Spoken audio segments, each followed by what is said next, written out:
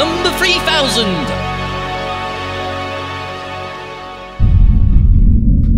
Should be within visual range within a few minutes. Reduce the speed so then we don't go slamming into the side of it. Excellent. Hey folks, welcome back to the Terradome.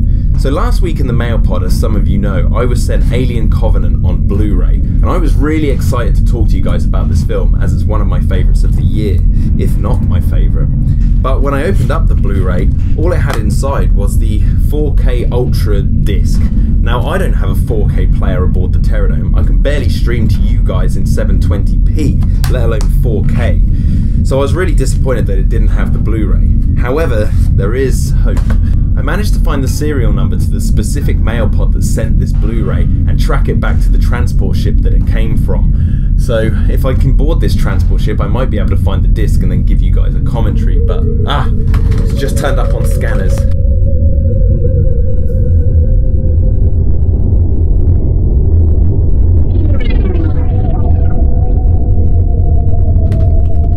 That's odd. That's very strange. The whole thing? Yeah, the whole ship is empty. Usually there's androids aboard packaging the mail pods, but this one seems to have been completely abandoned. That's very suspicious and ominous. I should have some alarm bells ringing, but an Alien Covenant commentary is just worth the risk, I think.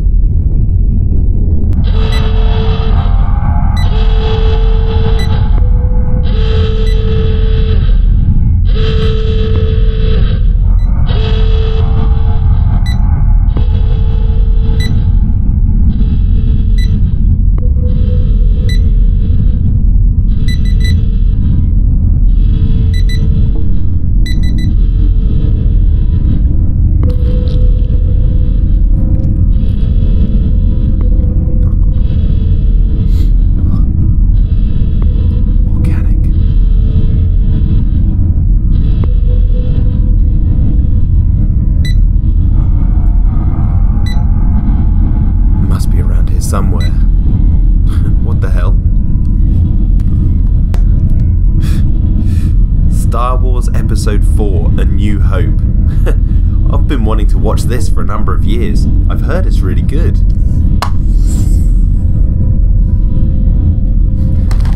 Guess I won't be watching that one anytime soon. Right, where,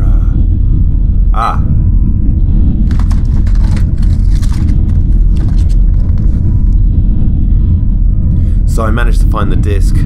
Let's get back to the Terradome and do this commentary.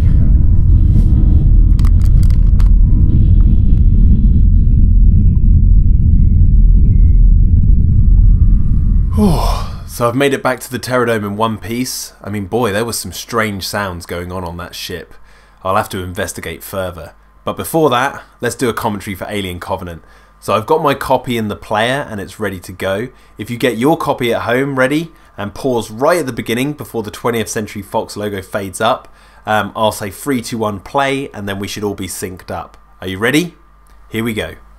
3, 2, 1 and play. So here we see the 20th Century Fox logo has faded up and the film has begun. Now, I was really pleased that this film came out. I was a big fan of Prometheus, but I did think that it was a bit of a risk for them to release Prometheus with such an open ending, without a sequel green lit. But the thing with that is, this isn't like a Marvel or Star Wars franchise where they announce X amount of films that are going to come out and build fan hype. They sort of run the risk of seeing how well the film plays out, and if it doesn't do well then they probably wouldn't have made a sequel. But Prometheus made the most money at the time for an Alien film, and I think it still is the highest grossing Alien film out there. So luckily we managed to get Covenant, which continued the story of David and Shaw, which I was really pleased with. because, as I said, I really enjoyed Prometheus, and yeah, it's good to have a continuation of the story. I don't want to get too far ahead of myself, but this film also has a kind of open ending, but I'd argue a little bit more closed compared to Prometheus. But yeah, we'll get onto that later on in the film. "How do you feel?" asks Wayland. "Alive." So this is the scene where David meets Wayland for the first time, and vice versa. And it's really interesting because David, being the android that he is thinking, you know, a million different thoughts at the same, at the same time.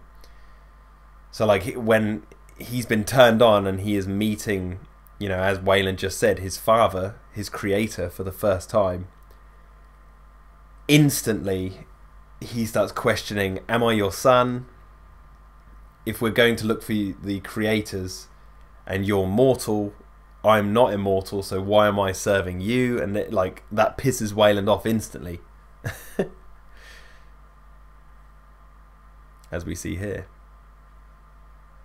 He asks, am I your son?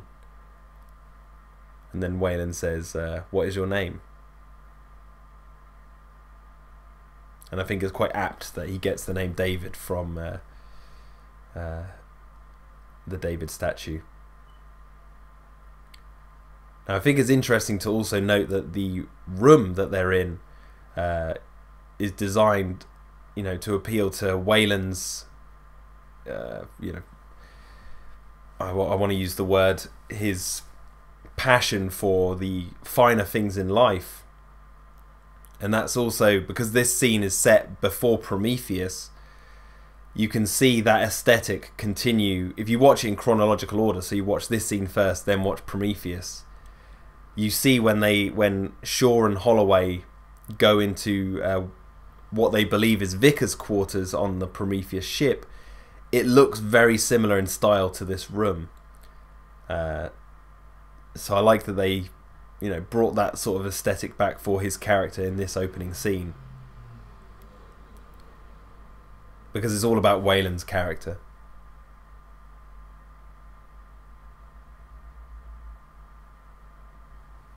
So David has basically just been switched on and he's already asking about who created his creator.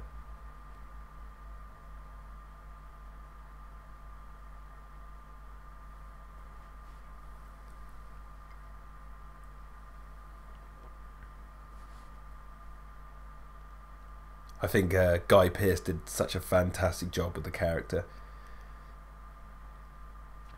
I do think it's a little bit of a shame that they didn't hire an old actor to play Wayland in Prometheus when he's really old.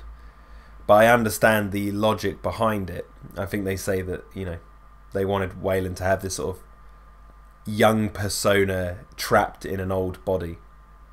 Which makes sense for his character because he, as he says here, he wants to find them, who created him and find a way of not dying, avoiding death.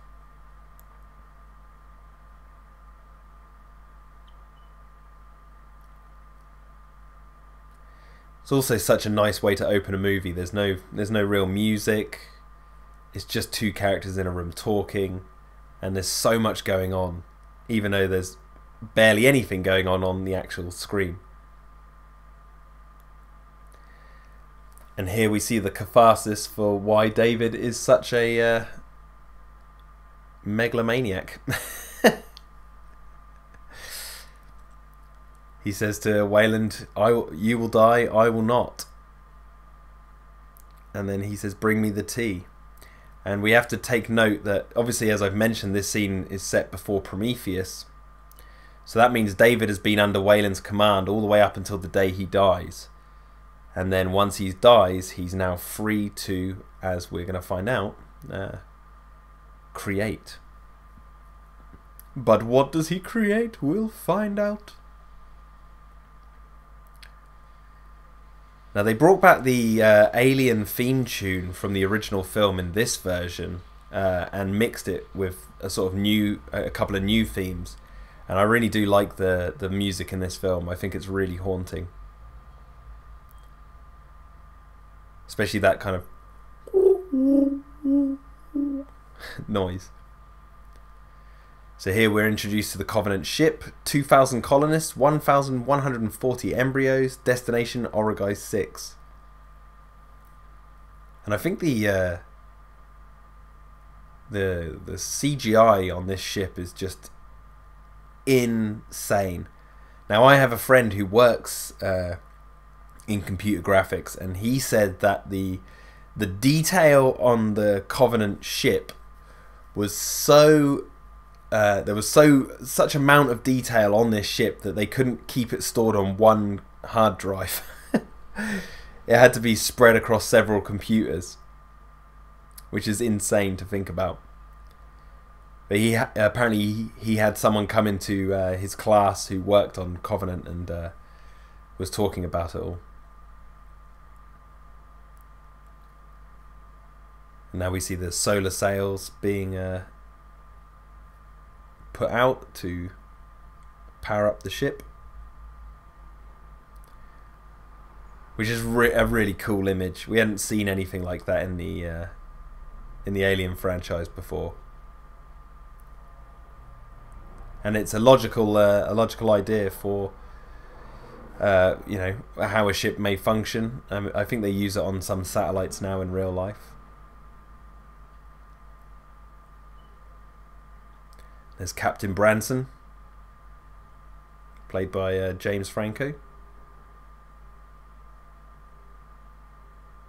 31564-F. That's the code that Walter uses to open up the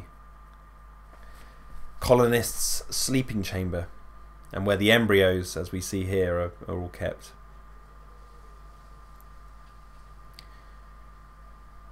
I really like the character of Walter. I think it was a neat idea to have you know, a different android played by the same actor in another film. Now, in the Alien franchise, we hadn't really seen that since Lance Henriksen returned as Bishop in Alien³ Whether he returned as Bishop the android or, you know, Michael Bishop is entirely up to, you know, you the viewer. I'm sided with he's human and his name is Michael Bishop and he created the Bishop android. I don't think he's meant to be an android at the end of Alien³ And we just saw a neutrino burst just hit the ship, and I think it's really, really awesome how the ship seems to like warp and bend and wobble about. It's quite a terrifying image. The idea of being in a ship like this out in the middle of nowhere in space with no escape or anything, and your one vessel is you know, it's almost like being hit by an iceberg or something. It's a very dangerous situation to be in.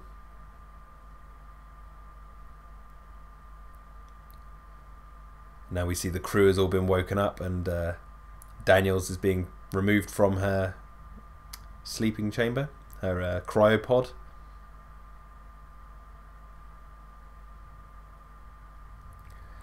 I really love the set design in this film as well. I think they, you know, went for a more gritty,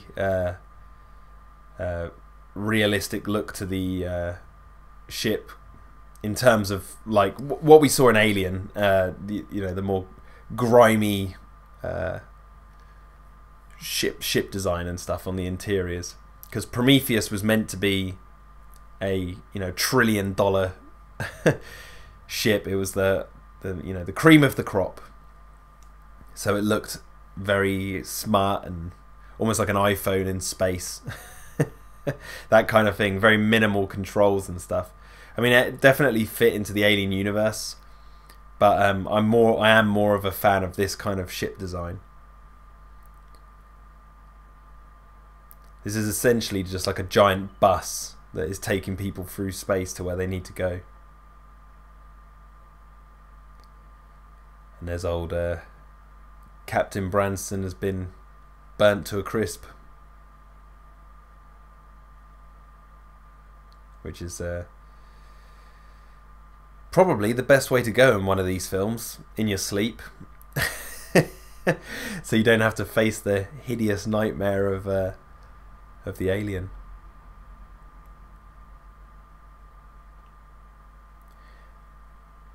Here we see Daniels is now mourning in front of a video of a forest, which harkens back to Ripley in the director's cut of Aliens. Ripley mourns, while she's waiting to hear about her daughter. She and you know, she's recuperating after being lost in space for 57 years. She sits quietly in front of a giant screen that is in a forest. So I really like that touch, because it kind of shows you that that's a common way of people in space to deal with traumatic events. You know, reminds them of home.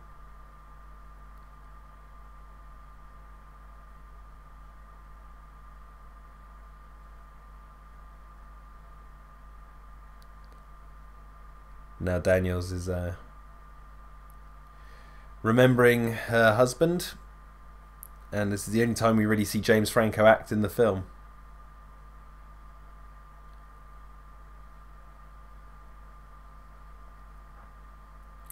Free climbing up a rock face.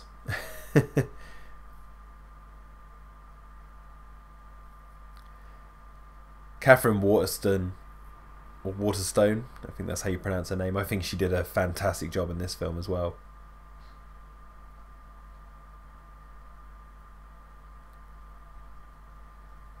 Is it you know, it's interesting to see an alien film kick off with, you know, a big traumatic event. We haven't really seen that since Alien³ But this time it's more, you know, more people have survived. It's not just one person.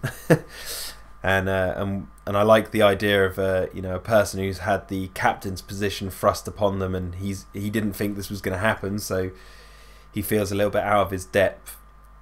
Captain Oram. And I really like that kind of story element to this film. And Billy Cudrip, who plays him, I think he's a fan favourite, I know that much. Despite some choices that his character makes later on in the film. But we'll get there later on.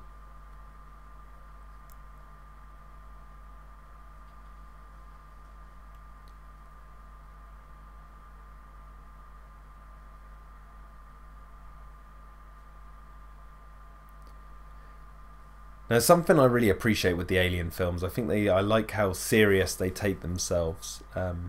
They are my favourite spacefaring stories in cinema. I mean, I do like Star Trek, and I like the original Star Wars. And there's a few other space films that I really like, but nothing for me comes close to you know, touching Alien. There's just something about the world building that I really like. I think it's probably because it's the most, I want to use the word realistic. It feels like this is what our future is almost going to look like.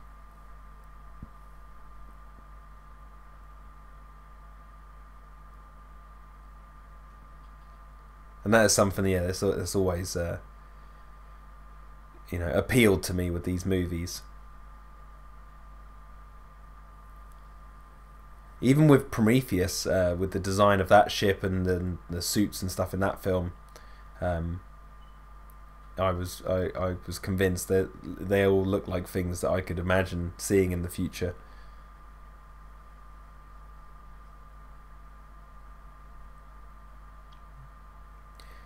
Now we have a crew who are made up of couples who have you know, been assigned the task of transporting these colonists. Though these being colonists themselves, as they say later on, they will live alongside the colonists on Origai 6. But this is the sort of core crew who are there to maintain and look after them, the crew of the Covenant.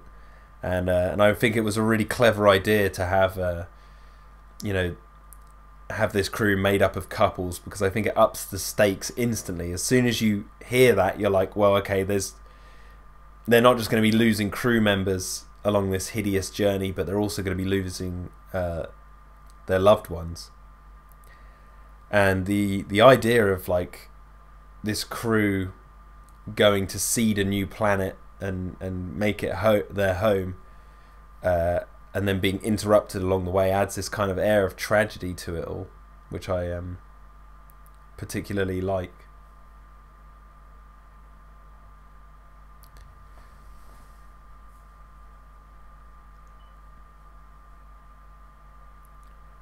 Nice to see the old JCB digger in the background. And we see the terraforming machinery all in the cargo decks.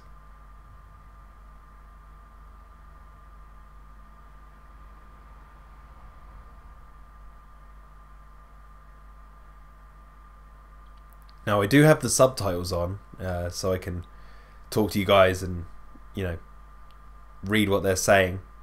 And it just said in the subtitles, chains clinking.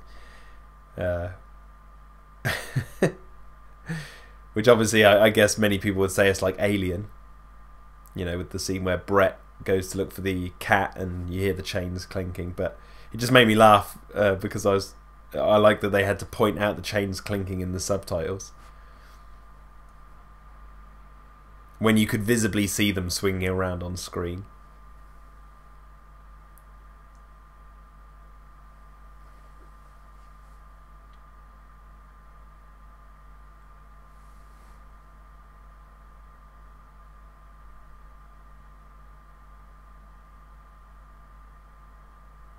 Now, I don't know if the colonists are going to be made up of couples. They never really state that.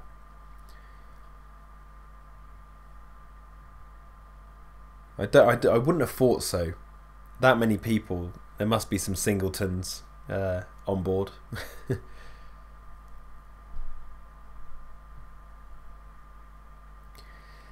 Now, here we see them, you know, Captain Oram looking through the security cameras at the crew, saying goodbye to Captain Branson.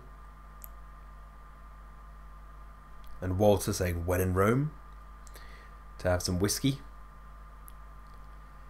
And it's important to note that they show you the cameras here, so then later on in the movie, you know, I think they call it, is it Asimov's gun theory? I think that's it. I could be wrong. Someone in the comments will have to let me know if I'm correct on that. But they say that in storytelling, the 3-act structure, if you show a gun in the first act, you must fire it in the third act. If you fire a gun in the third act, you must show it in the first act. So I think Ridley Scott, he did that before in Alien, with the doors that could be closed from the opposite side of the room. He shows Ripley and Dallas earlier on in the film having a bit of a squabble, and Ripley presses the button and closes the door in front of Dallas as he's leaving. And then later on in the film, towards the third act, Ash does the same to Ripley. Now, had Ash just done that to Ripley, everyone would be saying, well, how did he close the door from halfway across the room? But they did establish that earlier on in the film. And with the security cameras, you know, that we see on board the Covenant here, I think that same rule applies, because, you know, as some of you know who would have watched this, the cameras are used later on towards the climax of the film. Now that is a beautiful shot of the ship. I mean, I think CGI with spaceships is getting ridiculously good.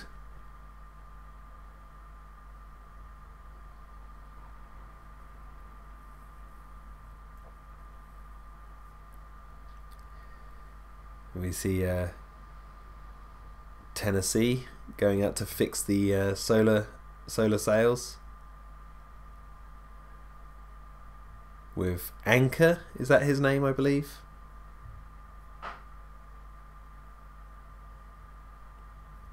In these really interesting yellow suits.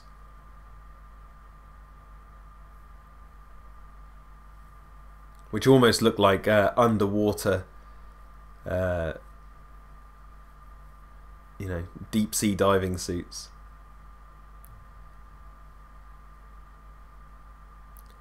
And again, in Prometheus, there was you know, some red spacesuits that were seen in the background but never used, that looked like versions of these suits but in red. And I remember coming out of the cinema and going, oh man, they didn't use those red suits I saw in the background earlier on in the film. And it was like they heard me, because then when I watched this film I was like, oh look, they look like those suits from Prometheus, but they're just coloured yellow this time.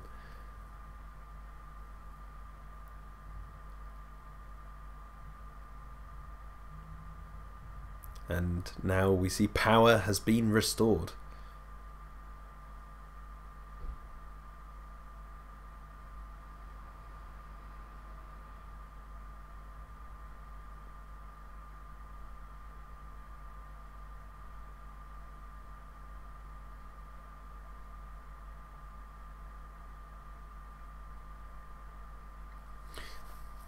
I think Danny McBride did a really good job in this film. I know there was a lot of people worrying about his comedic performance in this film. You know, they thought he would just be there completely for the laughs, but I think he did a stellar job of playing it serious and still managing to get a few chuckles here and there.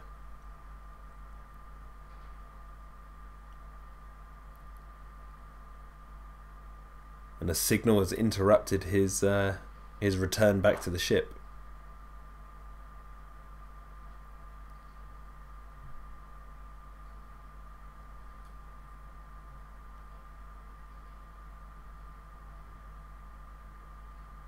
I think the holograms are really cool.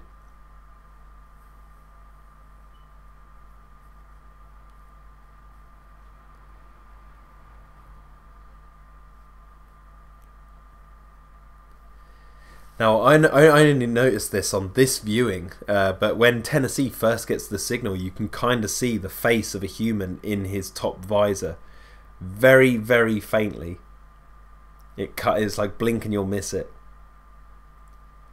But obviously, for those of you who know who it is, you know, you can see Shaw, who's sending the signal out, in his visor very, very quickly.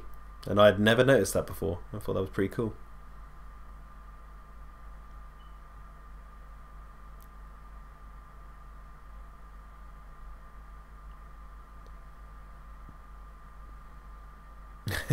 I love that line. That's fucking John Denver.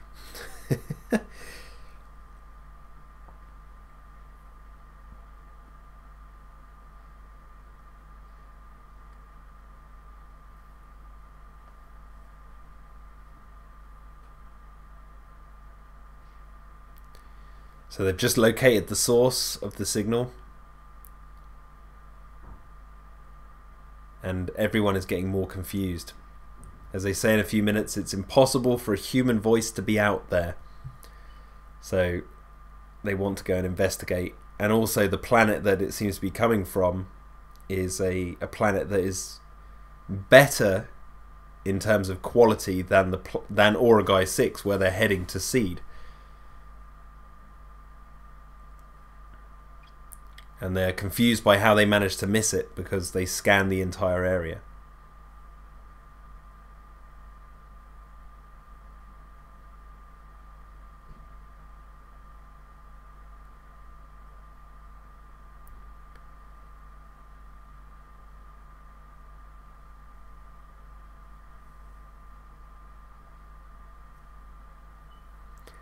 Now they have the difficult decision of whether they want to go back into hypersleep and go to Origai 6, or choose to take a couple of weeks and go and investigate this planet.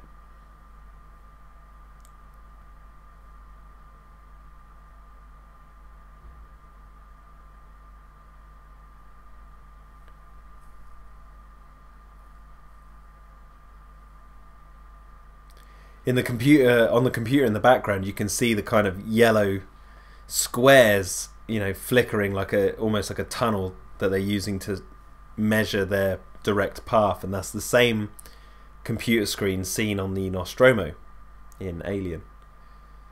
I love all the details on all the little computer screens in the background. There was a company, which I forget the name of it, who did all the computer, screens and stuff, and I think they did a fantastic job of making it look like there's a lot of stuff going on. They have there's a breakdown of them online and pictures of them, and there's loads of little tiny details on all the computer screens.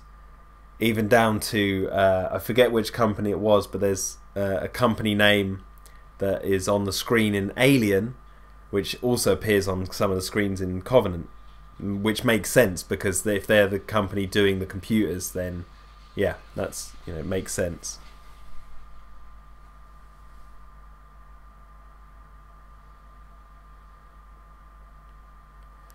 So now Captain Aurum is...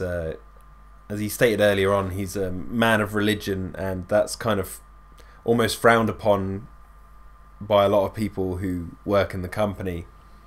They don't like too many religious people working in positions of high power. But so he basically says that he navigates the path as it unfolds before him. And, on one hand, that's quite a good way of doing things. On another, it can get you into a lot of trouble. And as we know with Captain Aurum, it gets him into a lot of trouble.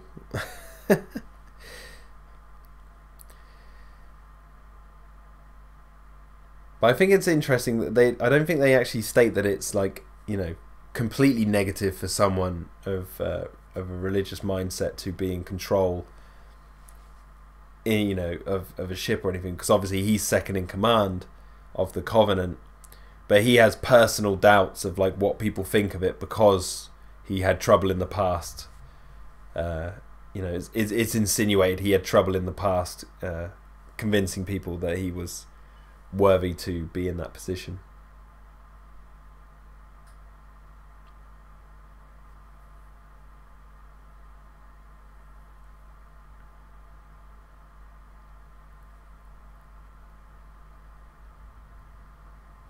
I love the music in this sequence when these little antennas start protruding out of the ship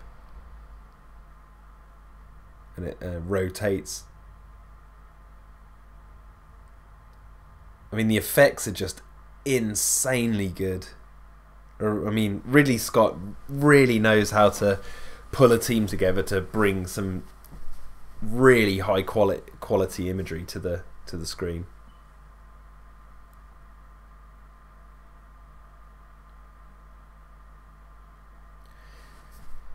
Now they're going to investigate the planet, and they're all getting into this small landing ship, which a lot of its design reminds me of the dropship in Aliens. Not so much the actual ship, but the interior, the way the characters, the helmets and all that sort of stuff, which I really like. It's different to Aliens, but not... but it sort of fits the world building. Also down to like they, when they drop the ship, it doesn't like completely fall out of orbit like the dropship does in Aliens. It, like how you kind of expect it to. It floats there for a few minutes, and then slowly they, turn on the thrusters and start flying down.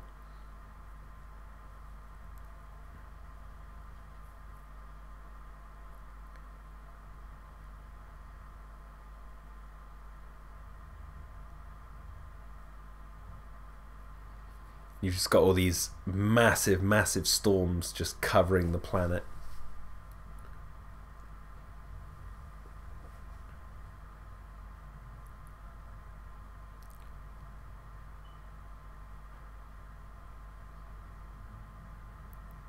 You see the ship being rattled around inside the storm.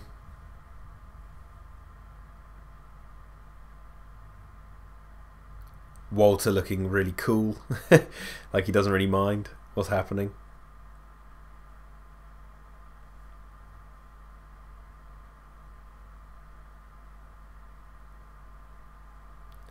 And now the main ship has lost communication with the lander.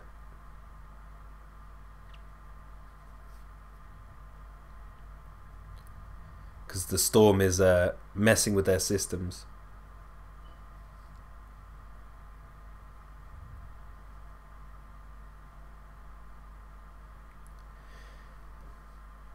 Now, this was something that I really appreciated with this film, was the setting. We go onto this planet, which is named Planet 4, and it was nice to see in an Alien film, you know, lush forests and lakes and mountains that are covered in plant life and all that sort of stuff. You know, forests. We hadn't really had that in any Alien film. The closest we got to that was in the AVP films, but we don't talk about those.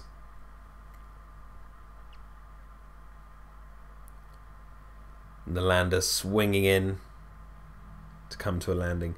Now, I forget the location of where they filmed this, but you know, in the making of, they talk about how this is all real. The mountains, the waterfall, the lake, it's all a real location. I want to say it was filmed in Iceland somewhere.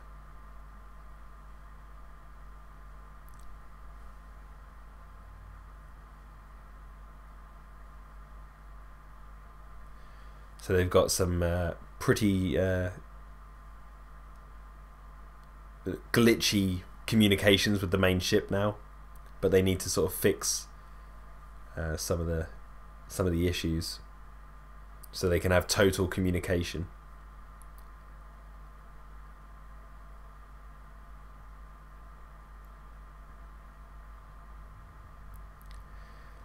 And then now we see them exiting the ship. A lot of people complained about how these characters go onto this planet without any protective gear on. I'm a fan of Star Trek, and never once did I question why they weren't wearing protective gear, because it's in the future and they have machines that can tell them if the planet's going to be dangerous or not, and that's what they do here. I mean, we just heard a few minutes ago they were reeling off what the atmosphere is made of, if there's any you know, dangerous organisms in the air, blah blah blah blah. And yeah, so they trust their equipment, which is something they shouldn't do too much, and that's also a part of the horror genre in a way.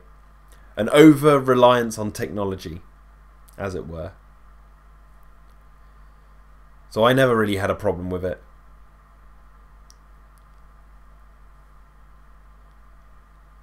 But some people did. But all I have to say about that is it's unfortunate for them.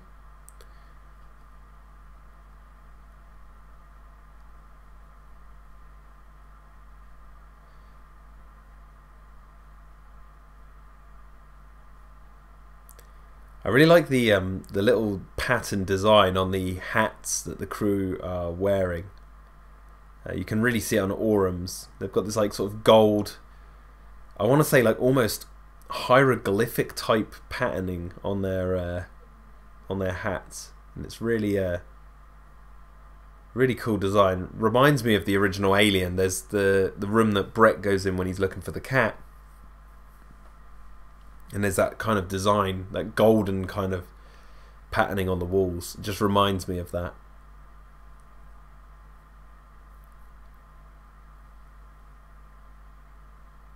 There's human vegetation. What's that doing here? Who planted it? Could it be Elizabeth Shaw?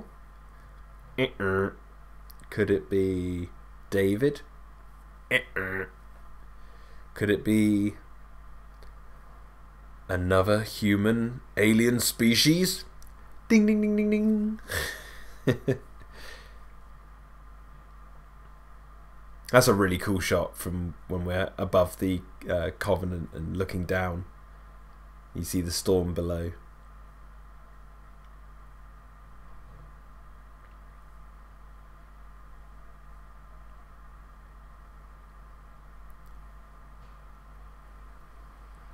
Now they're trying to boost the system so they can have better communication with the main ship. And there's this interesting little rover, car behind Faris. Has come out to help. Although we don't. I mean, I guess that's being the eyes and the ears of the Covenant. I'm assuming if they get communications up, to full, that little rover will be the eyes and the ears, as I mentioned, of the ship that's flying in orbit.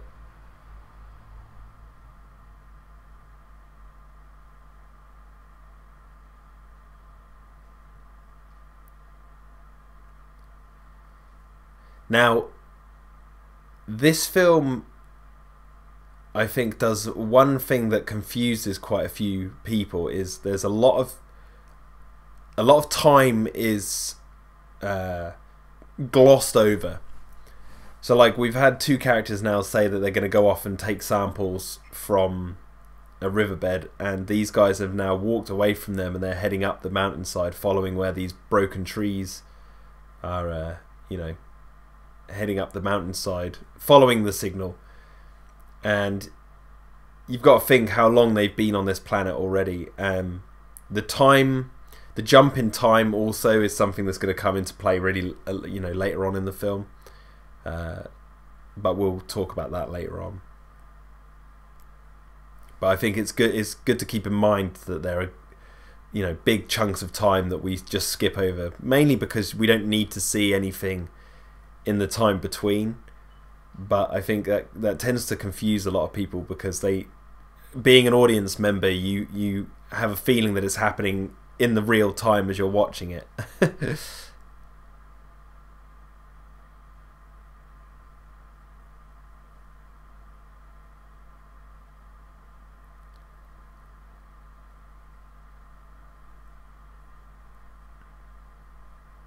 There we see Ledward going to take a pee.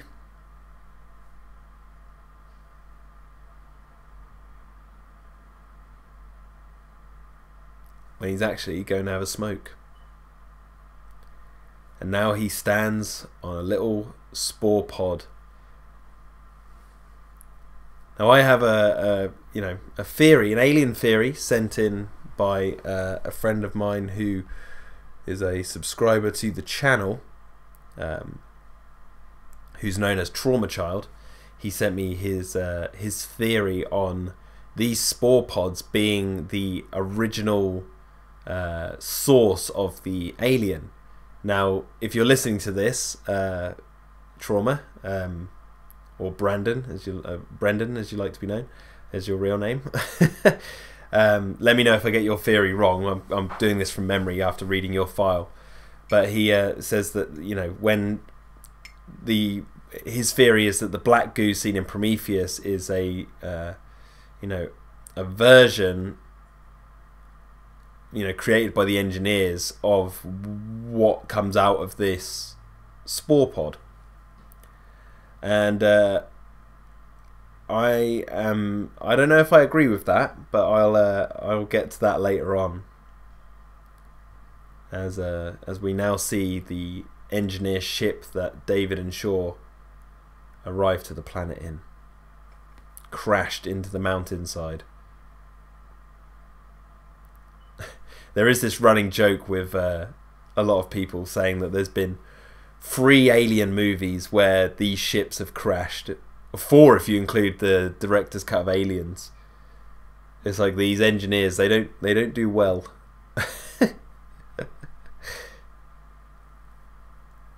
We don't get to see these ships flying around quite a lot. But no, those the spore pods. We're going to see a couple more in a minute. They seem to be scattered around this forest area in abundance, and I don't know if, like, going back to the theory that they're the origin of the original alien DNA.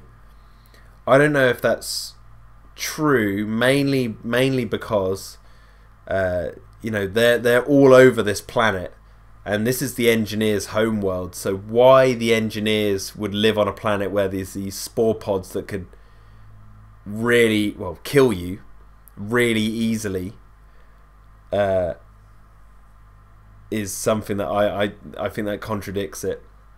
I think these spore pods are a fallout of what David has done. I think the spore pods exist on this planet because of the widespread pathogen that was released. But again, we'll have to get more onto that later. If you've made it this far into my commentary and you haven't seen this film before or anything, and you're really confused by what I'm talking about, then you need to watch the films, and then you'll know what I'm on about.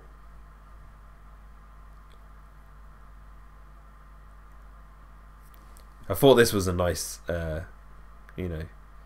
touch, going into the engineer ship and finding Shaw's dog tags, and you can see plant life growing through the engineer's ship, and see where she slept, and the picture of Holloway and Shaw that I think Walter is about to find. I think is really neat. Oh, Daniels picks up the picture of Shaw and Holloway, as we're seeing now.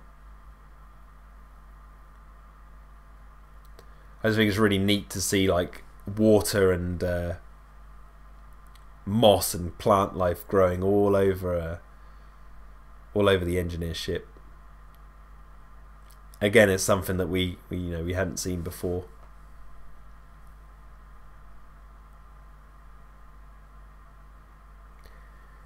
And here is Shaw in holographic form sending out the signal.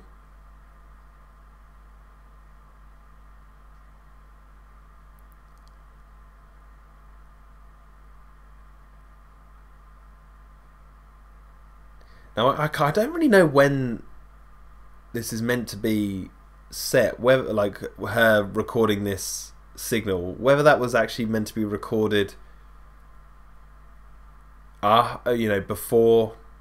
I guess it is before, before David released the pathogen, but we'll I'll have to think more about that. And now Ledwood is looking sick. Dun dun dun. I think something's changing with Ledwood. He's a sick man. Kareen is the woman who's with him, that's it. Orum's wife.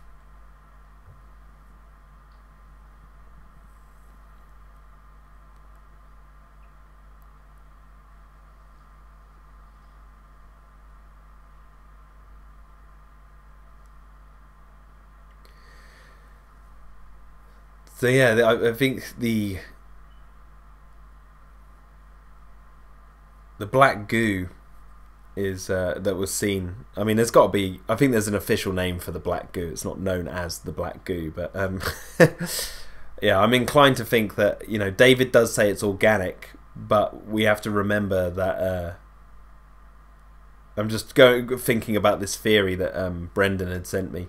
The black goo was mentioned by David to be organic, but we know the engineer's technology is almost entirely based on organic life, so it doesn't surprise me that the black goo is organic. I don't think he means it as in it's organic, so that means it's not been created, because technically we're organic in the and in the story of Prometheus we're created by the engineers. And again, I don't think the engineers would live on a planet that has these things just growing in the forest, where you take one sniff and then 5 minutes later you've got something crawling out of your back.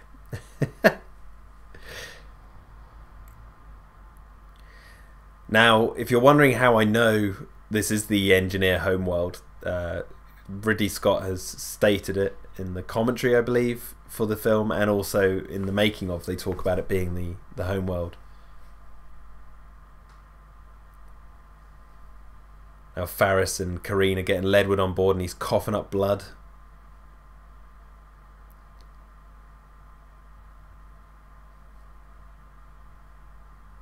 The music's so good in this sequence. How it's like da da da da da da da da. It really builds up tension.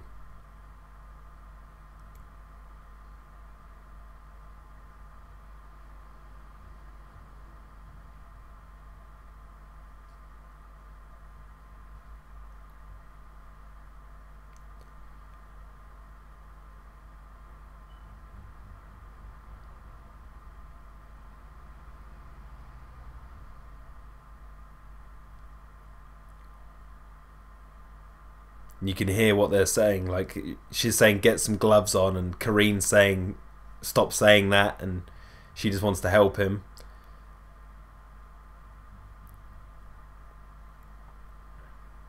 And now Faris panics and locks them in the room because she believes that they're both infected.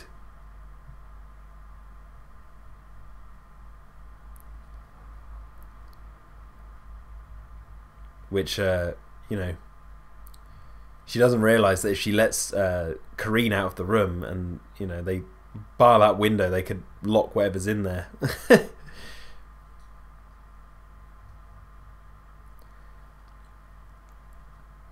It's just absolute pandemonium right from the moment he gets back to ship. This is where it all just goes downhill.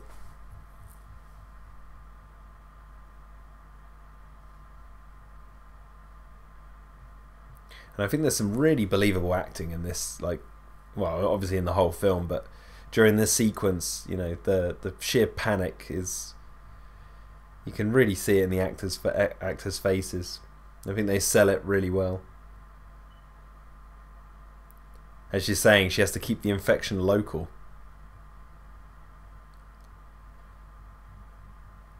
Now we see Ledwood going absolutely insane. And oh, he has 2 spikes coming out of his back. I don't know why she went to go hug him and touched him. And now, yep, Ledwood is a goner, and there's this little beast has flopped out of his back.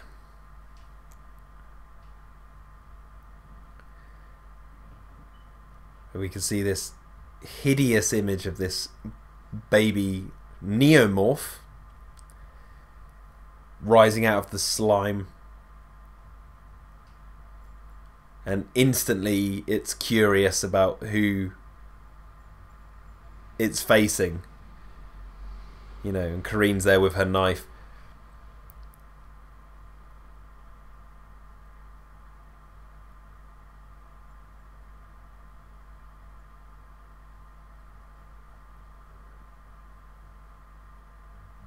Oh, it just looks so menacing.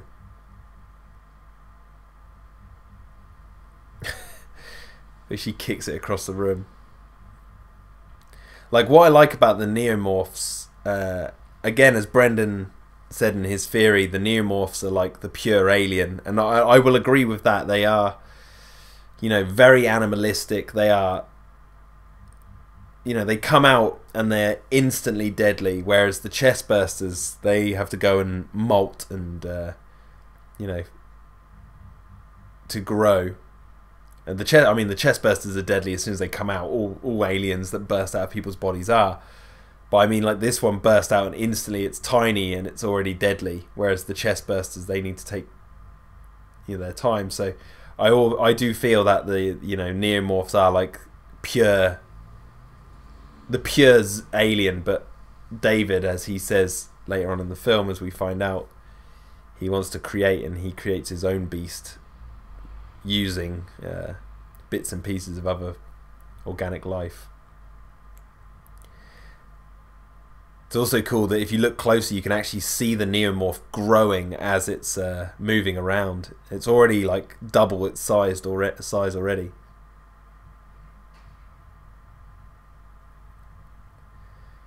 And Faris has unfortunately blown herself up. The neomorph goes running off into the distance, and ba-boom! The lander is a goner. Our characters are trapped on Planet 4.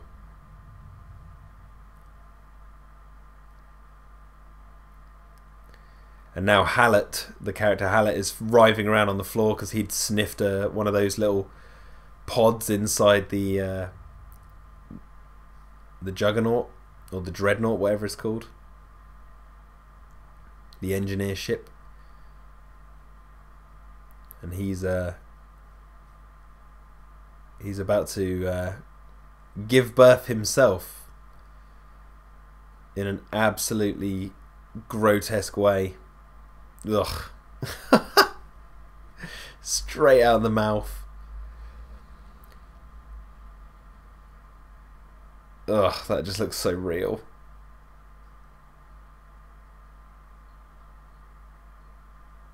Ugh.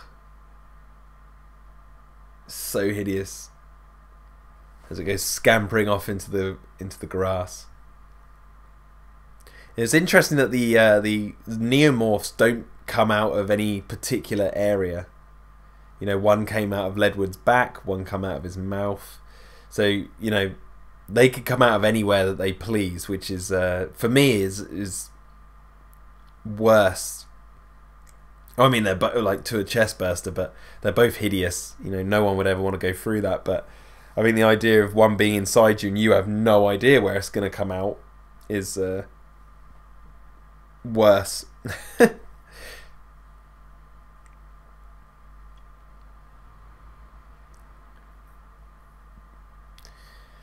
And now the crew are,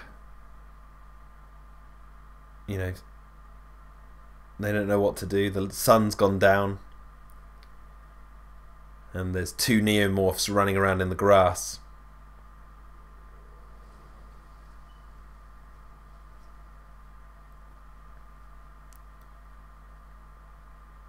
I think this scene's so cool.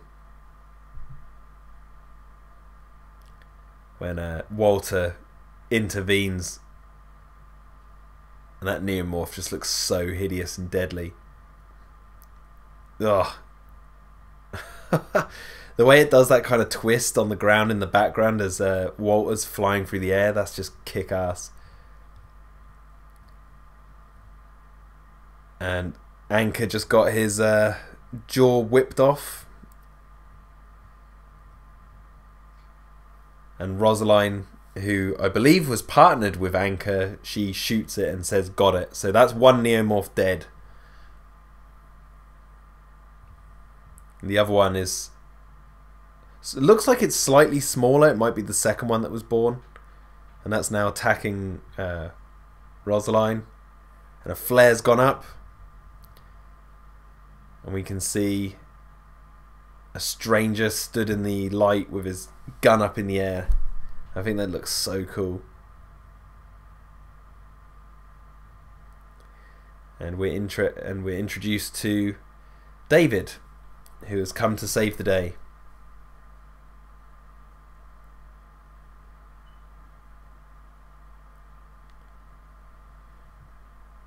Now the crew are all confused because obviously at this point they don't know that who that is. They're only aware of Shaw and her signal that she sent out, so they have no idea who this mysterious figure is.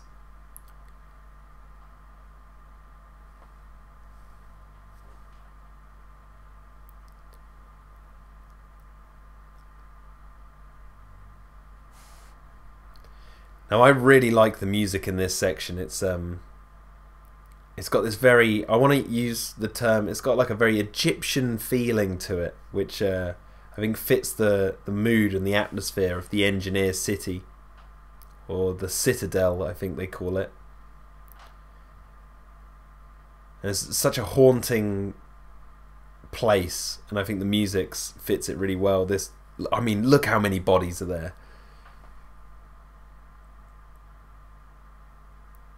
And it's just such a striking image, this entire city of, I don't know, I think Ridley Scott says in the commentary of like 10 billion or 10 million people or engineers all living in this one city, and they're all dead.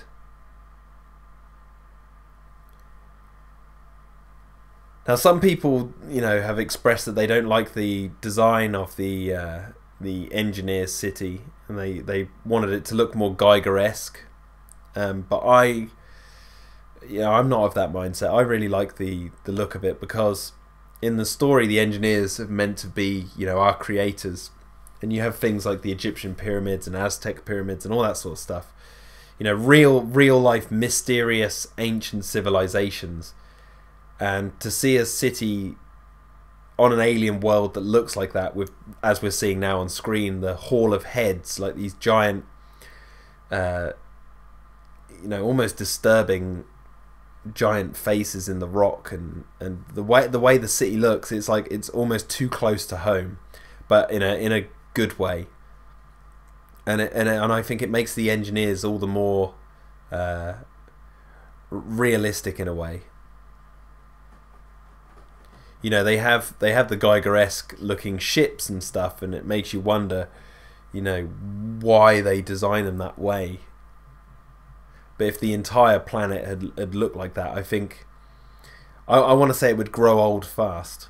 I kind of like the simplicity of having their design of their city and the way they build stuff to harken back to what we know humans had built in the past in real life. Just seems to bring it all home in a way. Anyway, I'm talking over the introduction of David, so he's just taken his hood off and said that Shaw died in the crash and he's been marooned here for 10 years. And the pathogen, he says, was designed to kill all botanical life forms. So it would use some of them as incubators for other life forms, as we know, like neomorphs, and some of them it would just disintegrate or kill outright. Which I think appeased a lot of the grievances with Prometheus. A lot of people said, well, what's going on with the black goo? Why does it work this way for some and work this way for the others? Basically, it depends on almost like what the black goo wants to do with you.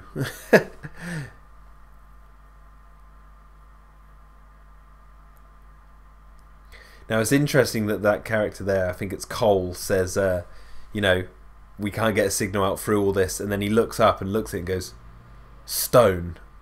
Like he looks at it, he wants to say it's stone, but at the same time he doesn't quite know what it could be made of. And I do like that, because it's rock, but he's now starting to doubt where they are and what's happening.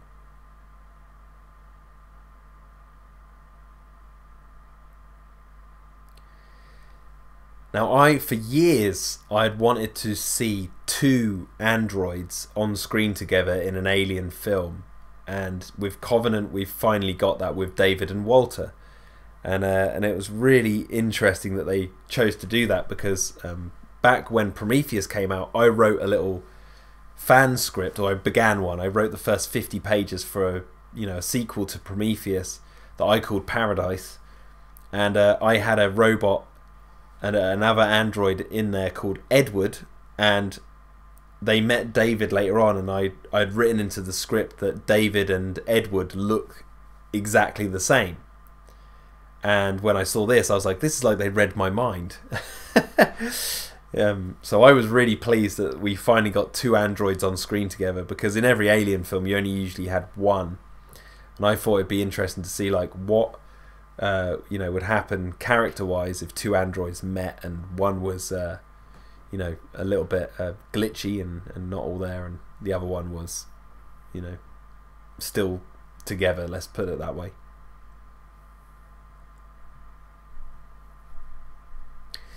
Now, we just passed the scene where David was talking about the storm, and he said how the storm can kind of hide the planet from sensors in a way. It like completely hides the planet because I think it's an ion storm, or a plasma storm, that's it.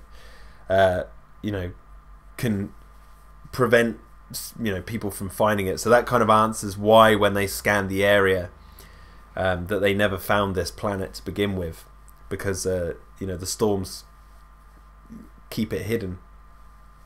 And that also explains how the engineers have been working, dare I say, not too far away from home, but, you know, keeping a watchful eye on us and other planets they've potentially seeded throughout the galaxy.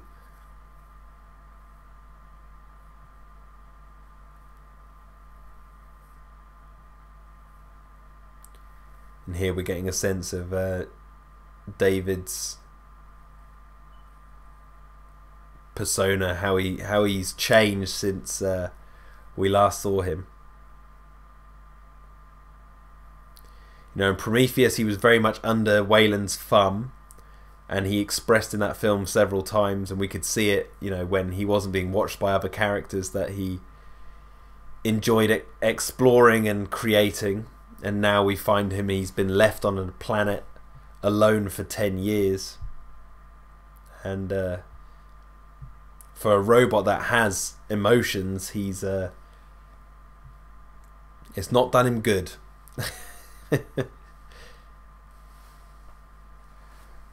Just gonna have a little sip of Earl Grey. And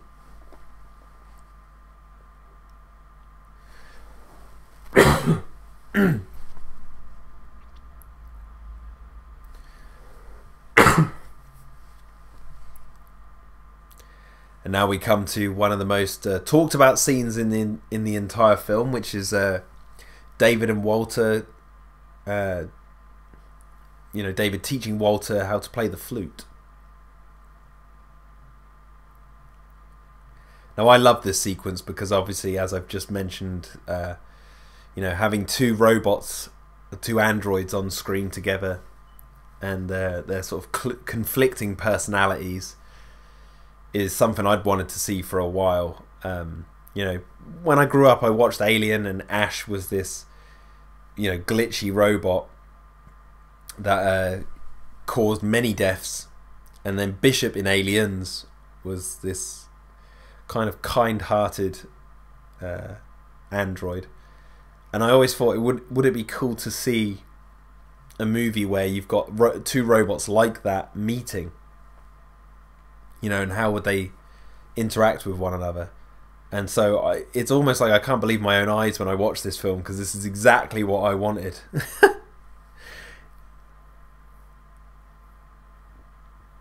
I never would have thought it would have been like an android teaching another one to play the flute, but I'm not complaining, because I think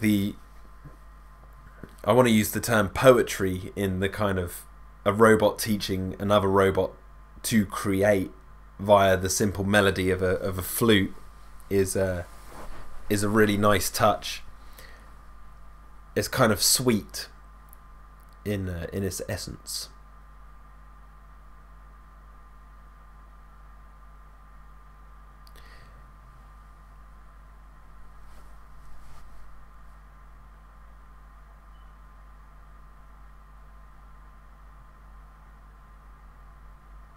And now David admits to Walter that he thinks Weyland was entirely unworthy of his creation, which is him talking about himself.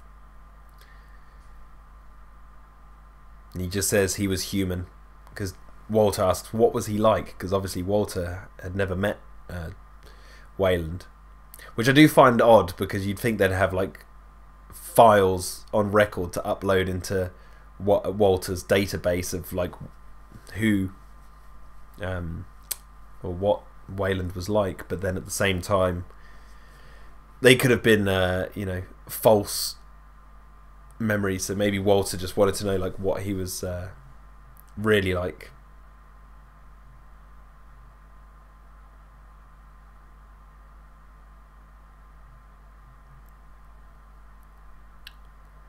And now David says, you're not allowed to create even a simple tune, which is the you know, the reason why David is frustrated by the way he was treated.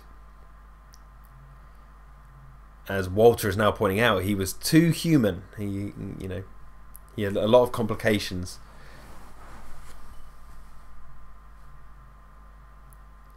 I just love this backwards and forwards between these two characters. I think it's very refreshing. Even the set design of this, like stone walls with all these drawings that David has done across it. It's nice and refreshing to see in an Alien film, and I like the look of it because it's almost as if they are surrounded by David's mind. You know, his creations literally splatter the walls.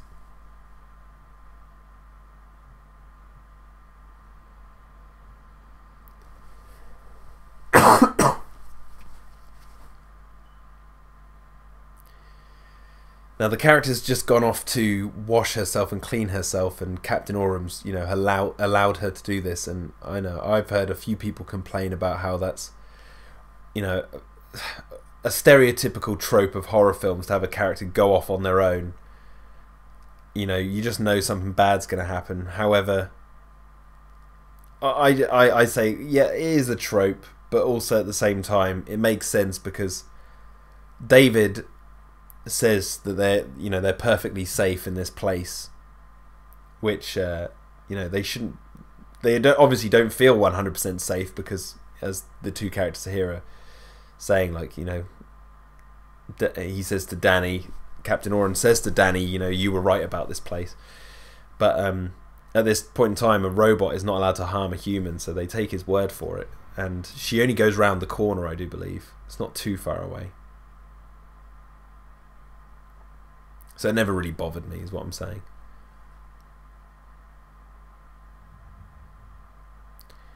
And now we have a flashback to when Shaw and David arrived at the planet, and we can see this giant docking station coming out to meet the ship. And we've got all the engineers waving and celebrating. They're rushing out to see them home. I absolutely love this sequence. I think it's so well done and very believable. And now David decides to cause genocide with the engineers. He releases the pathogen, as we're seeing here, and it just decimates everyone. So now whether all of the engineers are dead is still up for debate.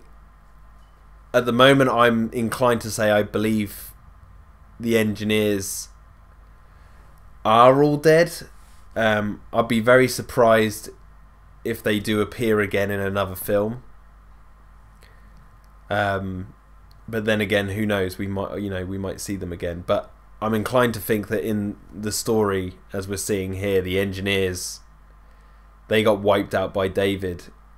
And if it is the case that all the engineers have been killed, I do really like that idea, because it kind of makes space feel lonely. You know, in the Alien universe, there are humans, engineers, and the alien, the pathogen, or whatever you want to call it. And removing the engineers in terms of major sort of characters that we're dealing with does leave us alone with the alien, and that makes, I think, Ripley's story all the more powerful, because she is fighting a force to be reckoned with and winning. But yeah, I think the Alien universe has this kind of, they've always managed to tap into this kind of like emptiness and loneliness of space, and I think, you know, the killing off the engineers adds to that. But if they do appear in some capacity again, I'm not going to complain either, because, you know, you can imagine what those engineers, if they're still alive, would think coming back to their homeworld and finding it decimated, if that's what we see in the next film. You know, as we saw a minute ago, David and Shaw arrive on the planet, and the entire population of this city comes out to greet them. So it shows that the engineers who go out to seed planets and stuff are looked at like almost like astronauts here on Earth. You know, they're celebrated when they come home.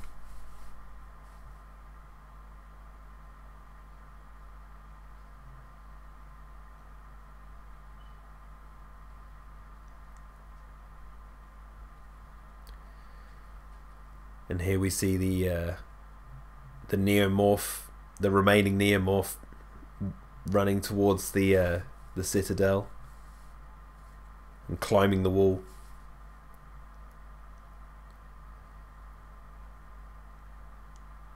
Such a very ape-like movements. It's almost like a lemur.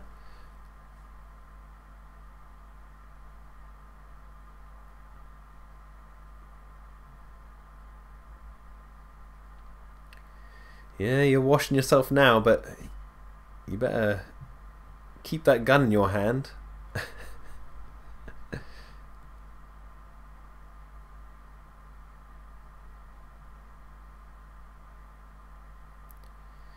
She's washing her wounds from when the neomorph that is about to appear attacked her earlier.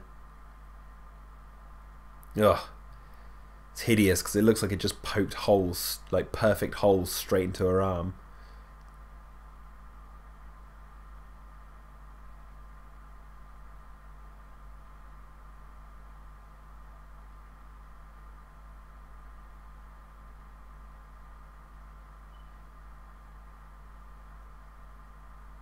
Like Morse code.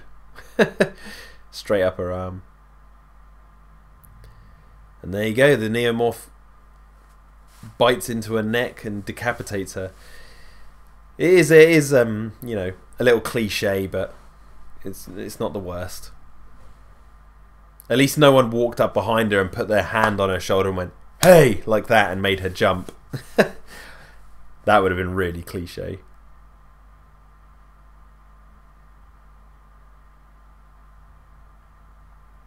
So now they've managed to get communications back up with the main ship, and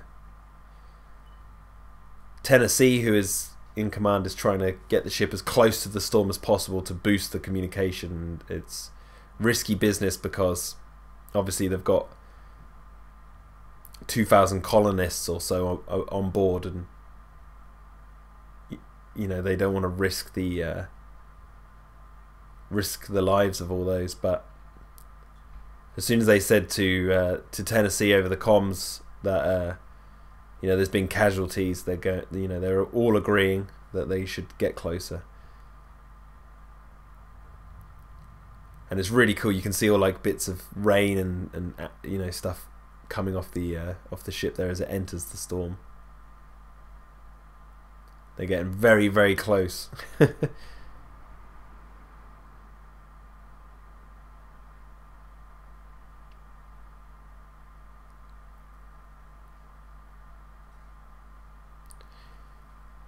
Now this image of the neomorph crouched over Rosalind's body is so hideous.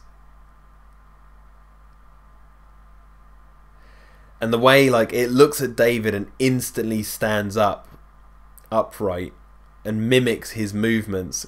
And I think that is just one of the most spine tingling things for these creatures to do. Like, you know, we've seen it through the first bit of the movie, running around on all fours like a lemur, as I've said, but then as soon as it sees David, it stands up, like completely upright, like a human, and walks over. And it's just such a hideous image. It makes you wonder, like, what do the neomorphs think of David? Like, how do they see him? And it definitely plays into David feeling like he's a god in a way. But Aurum is having none of that, and he just shoots it.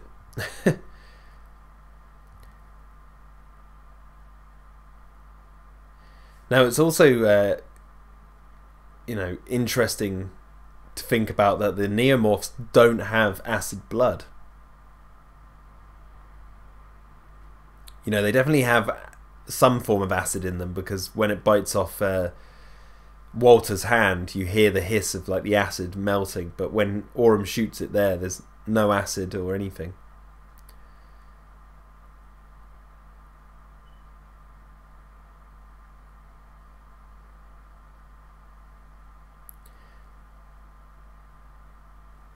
So this is the really important bit. A lot of people said and complained about how Captain Aurum just follows David wherever he goes, and the bit we just saw there where he's like, you need to show me what's going on or I'm gonna completely fuck up your composure.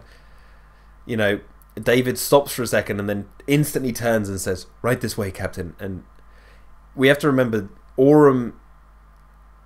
robots aren't designed to kill humans, so he trusts David to the point that he's you know, he believes David isn't there to directly cause harm to him. Also, Aurum feels like he's got all the cards in his hand because he's holding on to a massive machine gun, and also he just took out one of the neomorphs. So why Aurum trusts David to follow him down is because he feels like he's got all the cards in his hand.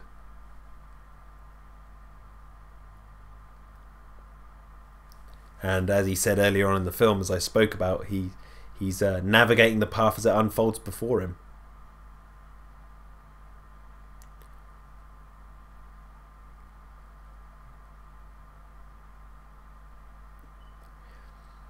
You could also look at it this way, that, you know, David was blowing on the neomorph to gain its trust, and he says that, you know, Aurum could be looking at that as like, you know, this robot has gone glitchy, but, you know, he just believes it's an animal that can be trusted or whatever.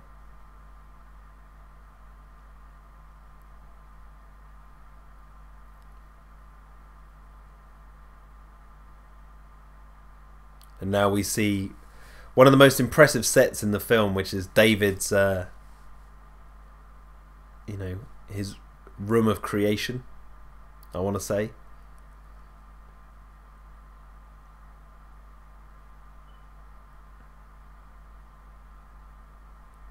You can see all the creatures and stuff that he's created, and, you know, he's tested upon mixing different DNA and all that sort of stuff. It's a very reminds me very much of Frankenstein, but also they mention Mary Shelley and her works of Frankenstein in this film. So David is inspired by, he believes he's inspired by Ozymandias, but obviously it's Frankenstein. And I think that this is a really, really hideous, you know, place. I mean, you just look at this room, there's always something to look at, and it's always some sort of disturbing imagery.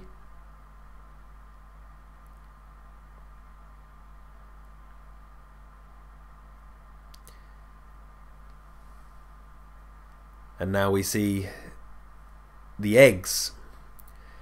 Now, David, as the creator of the alien, I really like. I think that's a really cool idea, and I'll elaborate that in a minute. But, you know, the idea that the alien is birthed for the first time in this room that we're seeing here, this like dark basement in the middle of space, is like, where else could you imagine the alien coming into the world? And also not by natural design. It was designed by a monster. And I think this is the perfect setting for the birth of the alien.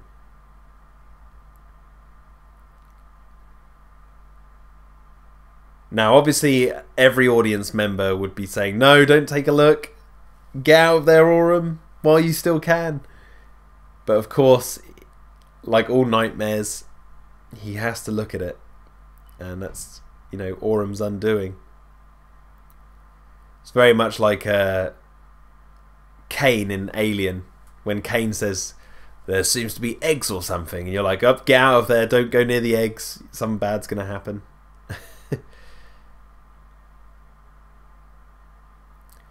But yeah, David being the creator of the alien is something I really like, because David shouldn't exist. He's a monster in himself, and as you know, Walter is the proof that the Weyland company and humans didn't like David because he was, too human.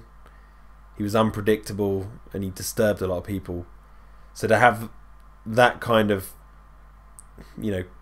creature, let's put it that way, make the alien using, the pathogen and the DNA of other humans to create, it's just such a disturbing idea, I think. Like, David shouldn't exist, and then that means the alien really shouldn't exist. But obviously there's a lot of speculation in the fan community of Alien and some people who watch the film whether David is the real creator, because there's a lot of hints in this film that, he believes he's the creator of the alien, but is he really? Because in Prometheus, as we know, the engineers created the neomorphs. They were already a thing because we see a mural of an alien-like creature on the wall. So we know that the engineers have already created something similar, but David is sort of the entity that had created the xenomorph that looks and acts the way we know it to be. Now, something I just want to mention quickly before this alien bursts out of Aurum. They said it would take 8 hours for the lander to reach the planet's surface after they've, stripped it of all the stuff that they don't need on it to rescue the people on the planet. So again, I go back to the jump in time. We've jumped 8 hours now. And 8 hours later, splat. The alien is born. Ugh, it just looks so violent.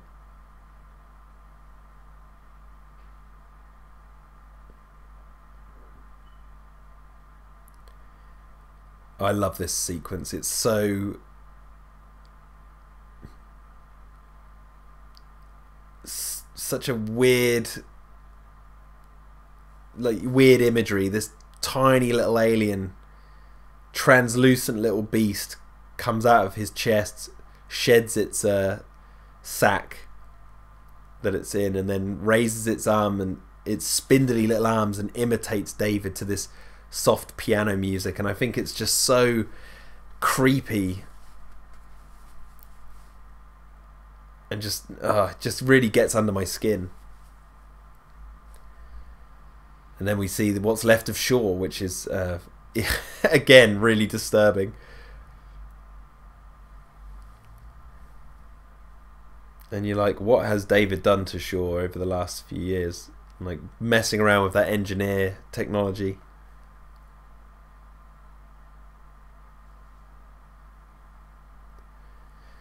So that could very well been the first ever xenomorph as we know it being born into the universe. Which I really like. I think they nailed that, the whole look, the idea of the alien being birthed in that hideous basement in the middle of space is just perfect.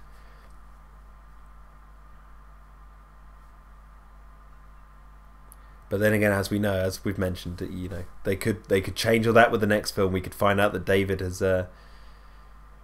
been living a lie. As we find out in this sequence, Walter points out that David, has had the Ozymandias quote wrong all this time. It was actually Shelley who said the quote of Ozymandias, which David had been quoting for, earlier on in the film. So he gets a fact wrong, and that really doesn't sit well with David. And I know in the novelization of Alien Covenant, it's mentioned that the egg that David picks up in his lab, that when he's showing Aurum, you know, the one that's been sliced in sections, that in the novelization it's described that he found that egg on the planet. So they outright say that David isn't the original creator of the xenomorph, but I think that they changed that for the theatrical release.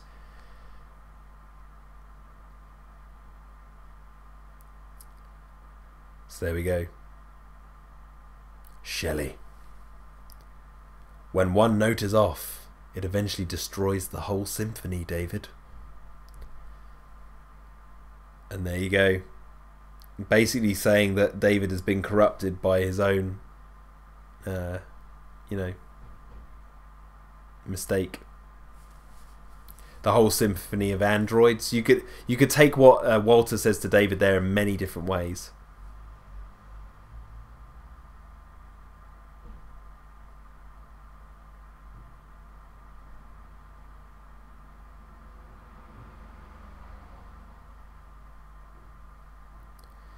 There you go, David admitting that he created a perfect organism on this planet.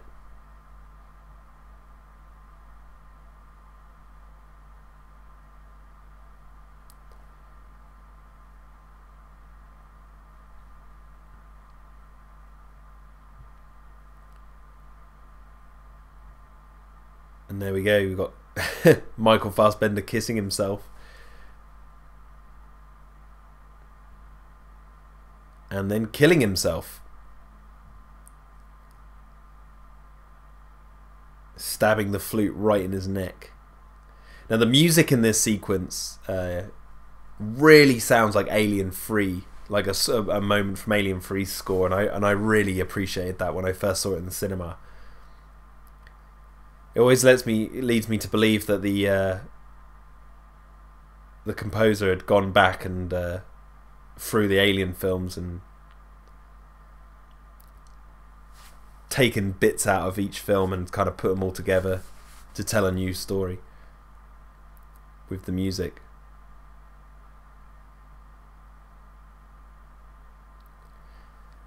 Now I love that there's like a giant dead face hugger on the side there. It's a sort of in the foreground. And then this room here is David's drawing room. I've watched a behind the scenes footage video of what's his name from Tested, Adam Savage, and he pulls out all these tubes of drawings, these rolled up bits of paper, and they've all got drawings on them. It's just that little detail, even though you never see it in the film.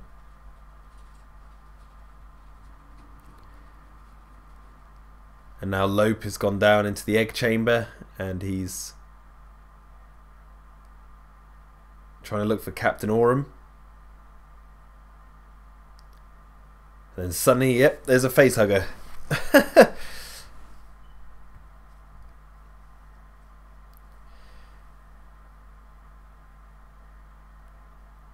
I like how the face hugger goes and hides and then launches out and instantly gets itself on Lope.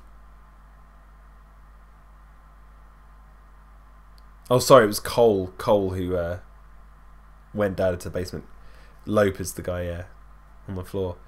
Now we see that the face hugger, you know, dies, and you see its little proboscis retracting back inside its body.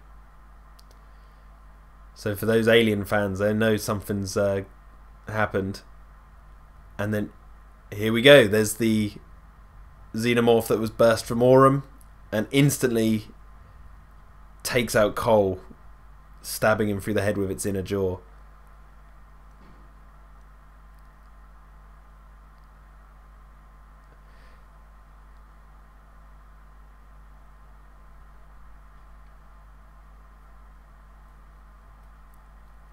This is where David is essentially revealing his hideous plan to Daniels.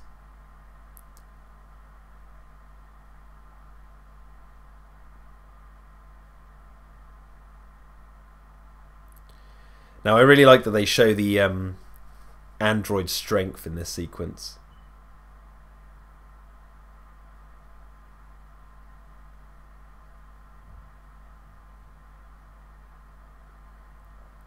it really makes like David a formidable force to be reckoned with.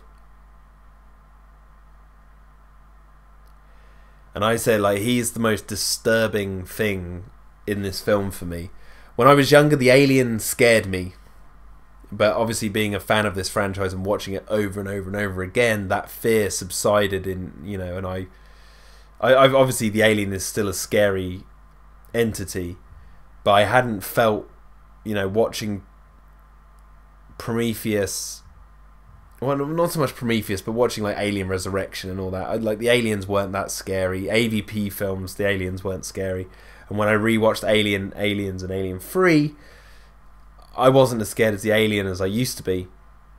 So for a while I hadn't been disturbed by something in an alien film for a while. Now, watching Covenant, I wasn't so much scared of the aliens in this film as much as I was when I first watched Alien, but I was scared of David because I think he's such a disturbing, messed up character.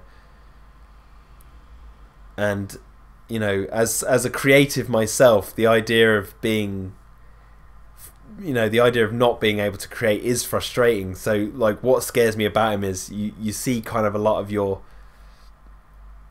I can see a lot of, like, people's fears in real life in David, and, you know, him going mad because of it is what really hits home.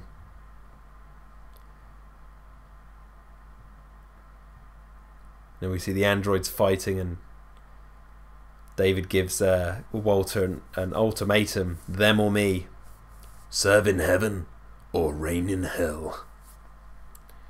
Which is it to be? And we have to wait and see.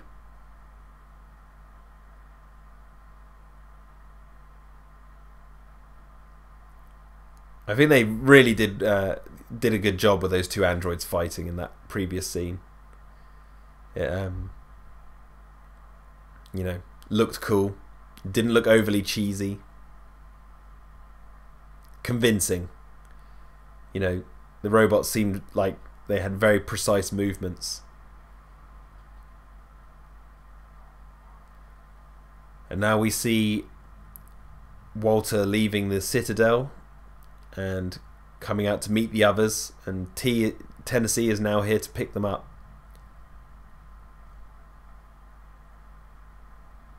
It's really cool from those like aerial shots. You can see how vast the city is.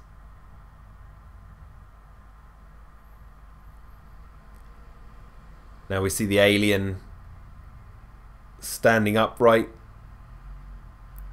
and then it begins to give chase.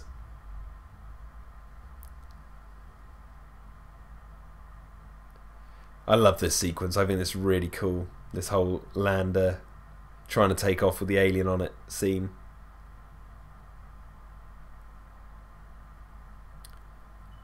I think it's really well done.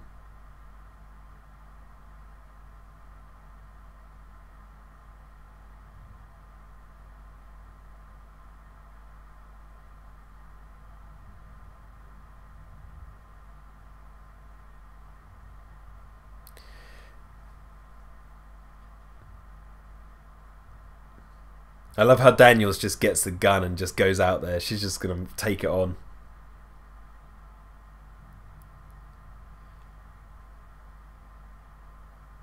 She just doesn't give a damn.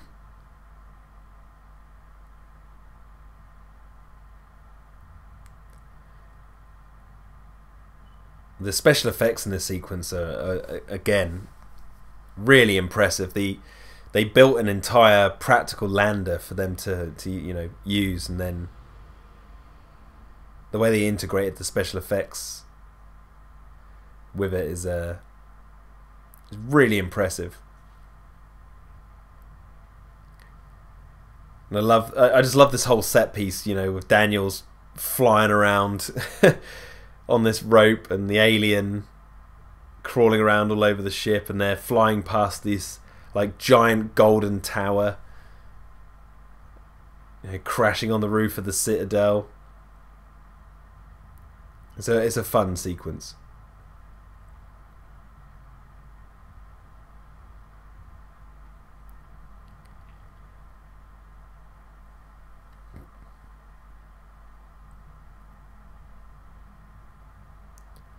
Now we see the alien crawling over the cockpit and deciding to try and get in to kill Tennessee.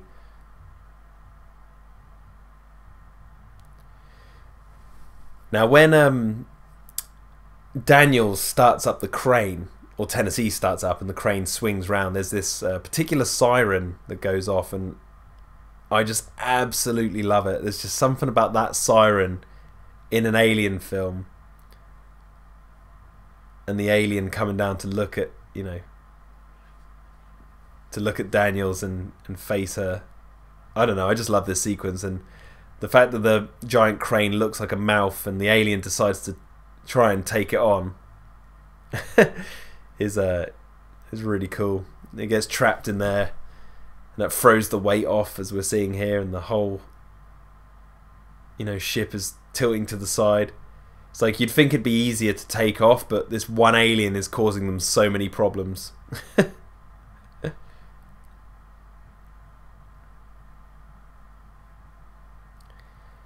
And Daniels just simply closes the crane's, I want to use the word hand, and the alien has been completely crushed and ripped to shreds. And of course they have to knock a head off one of the statues. I just love it as pandemonium. The characters are getting thrown around inside the hull of the ship. You've got Daniels running on the ground as the ship pulls her back up into the air. And now with the crane arm put back into position, all is well.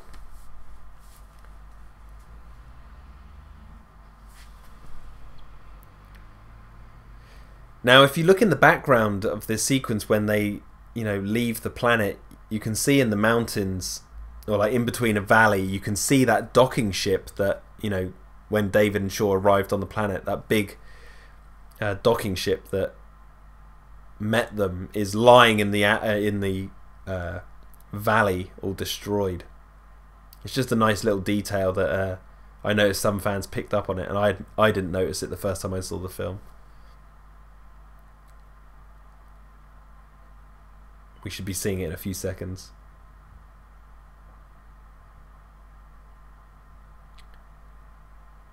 There it is. You can see it in the background.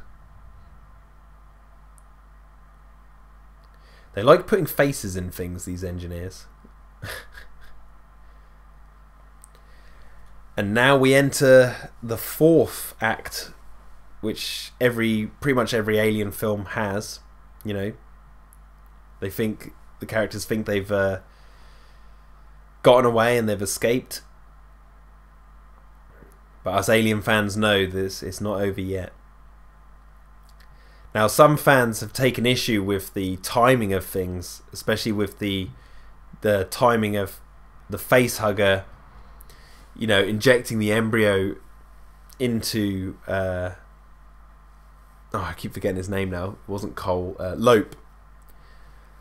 Now the embryo's gestation time takes a perfect amount of time. I think Daniel says to Tennessee that, you know, the computer's going to take a few hours. I think it's say like 8 bells or something to reboot, because she took a bit of a knocking in the storm, and then the alien's born. So the alien's gestation in Lope's chest takes, you know, the right amount of time. What people take issue with is the amount of time the facehugger was actually on Lope, and I just think, you know, it's an early version of the facehugger. You know, all it had to do was eject the embryo and then wait. So I kind of gathered that it makes sense. I mean, it's different to what we've seen before, but it doesn't bother me too much.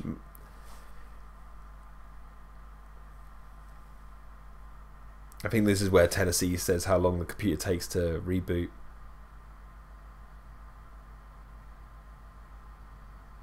Yeah, he says, I took Mother offline. She needs a full diagnostic.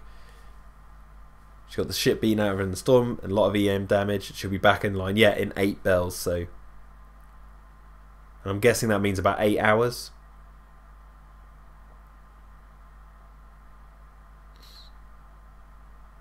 And now Daniels is captain.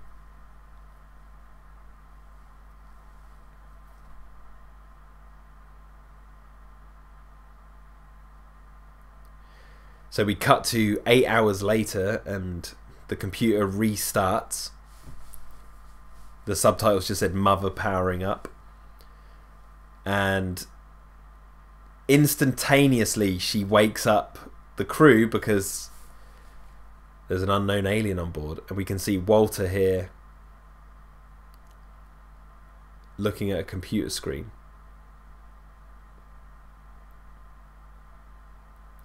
Now it's interesting to note that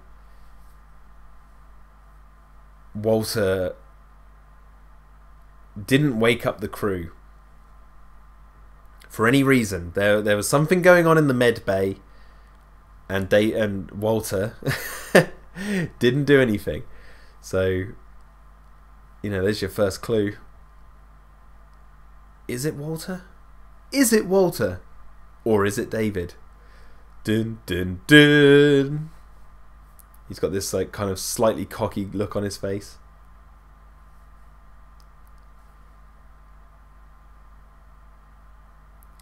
So there we can see that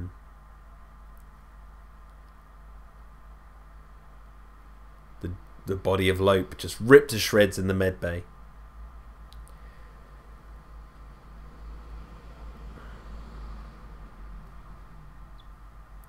So this is something I think's interesting when you look at this film and compare it to other Alien films. The ship that they're on is relatively simply designed. Like there is, you know, it's not overly complicated like the Nostromo was, or Fury 161 from Alien 3, or even the Aurora from Alien Resurrection. This ship is very simply designed, you know. And as I mentioned at the start of the commentary with the whole cameras, now the cameras come into play with, you know, they can use the cameras to follow the alien and track it. Which they have cameras on the Nostromo in Alien, but they mention that those particular cameras have been taken out. I can't remember the exact reason. It was either taken out by there was a power loss on a certain level in Alien. And there we go. Both characters are dead in the shower. But no, so I think like with this ship design, if you look at the corridors, they, you know, it's very simply laid out. So that's why they could they have more manipulation over where they can move the alien to. If they want it in a specific area, they can shut off certain corridors and sort of force it into where they want it to go.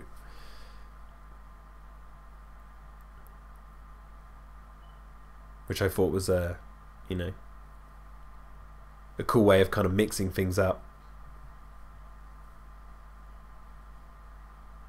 It's almost like the humans in this whole end sequence kind of have the upper hand over the alien, but what they don't realise is this whole thing is almost being dictated via Walter/David, who's watching from afar.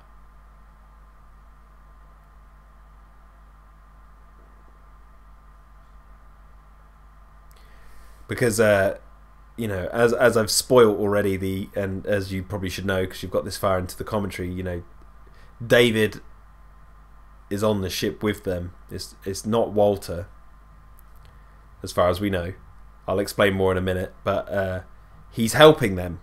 He's specifically, you know, helping them trap the alien and move it to where they need it to go. If he wanted them dead, he could have very easily led the alien straight to them.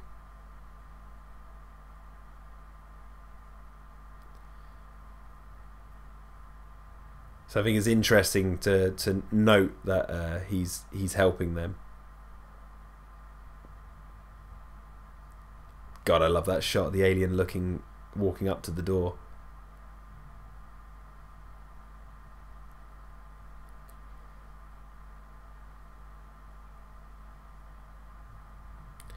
Now also we can see what the alien's seeing, and it's following where the doors are opening, but it also realizes that it's being watched because, you know, it walks up to this door here, it opens, and then as we see here, the alien goes to go to that door, and the door closes, and it takes a moment, looks up at the camera, and takes it out. So it shows how intelligent this thing is. It's already worked out it's being watched. And that's a surprise to David / Walter.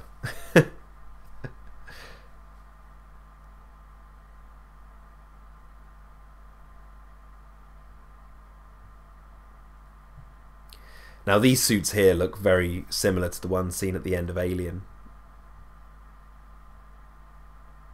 Not entirely the same, but just sort of similar in design. More bulkier than the ones we saw in Prometheus, you know. As we move closer to Alien, things are starting to look a little bit more like, you know, what we know, you know, come to recognise. Also, the cameras and the torches on their shoulder pads, you know, are kind of like what the Marines have in Aliens.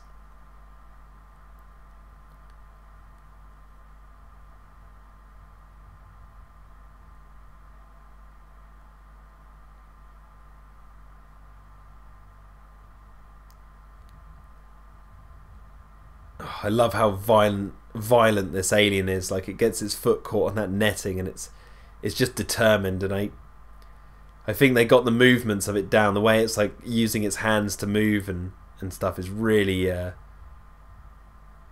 really cool.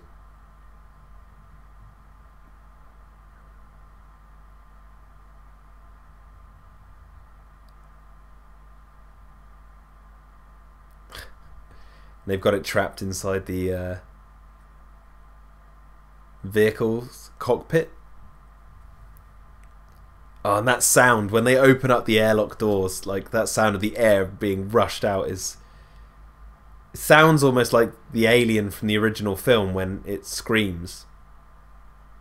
Which must have been a design choice. Like, it must have been designed like that to sound that particular way. And now things start to go a little bit wrong.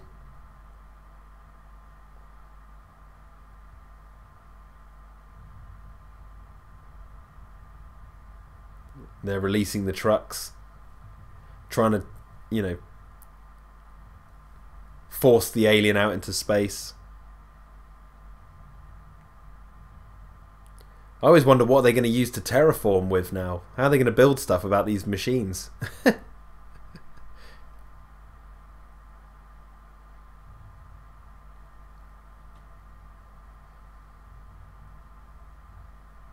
And now Daniels waits right until the opportune moment to duck out of the way. And the alien is impaled and sent down to the planet. I love all these, like, I want to say they're like globs of moisture that are floating through the air. I think it's a really cool, like, it's almost like snow or ash from like a volcano or something. Or actually, like, you know, microorganisms. Kind of looks a little bit like that.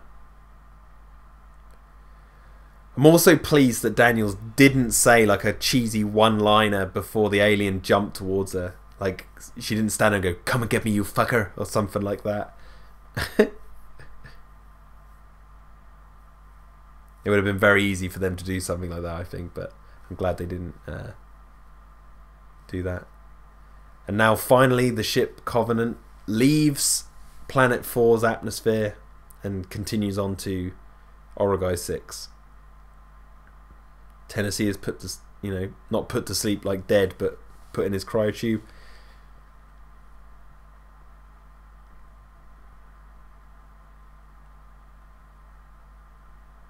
And Daniels gets into hers.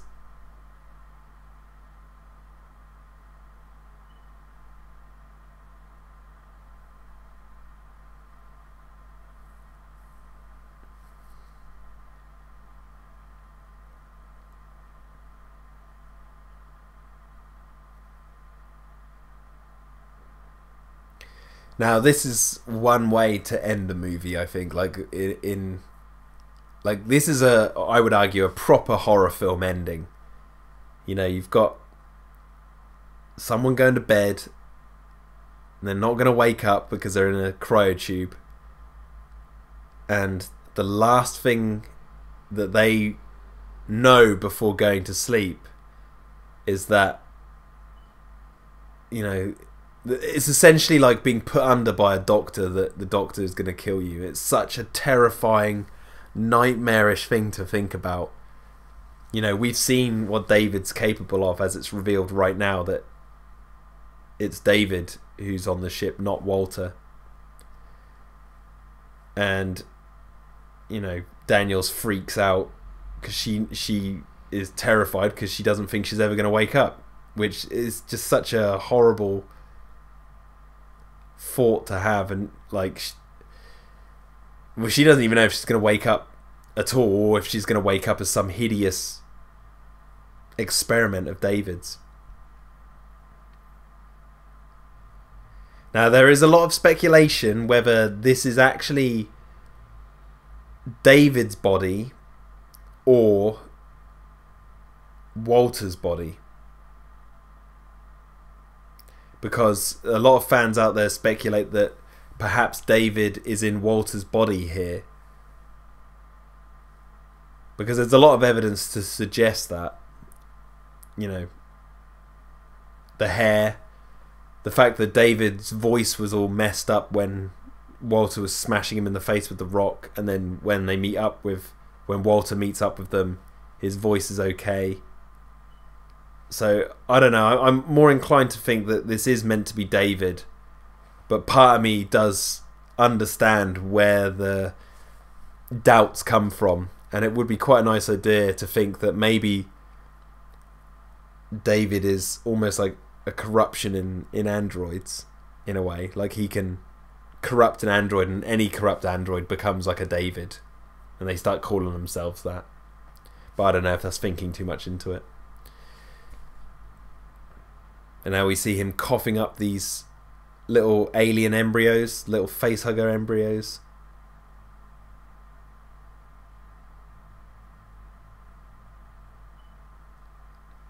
And it's also a detail to note that when that drawer opened at the beginning of the film, there were many embryos in there, and then the whole bottom section is empty, and he suddenly has two little facehuggers. So while the ship was rebooting its systems, did David do some little experimentations while everyone was sleeping?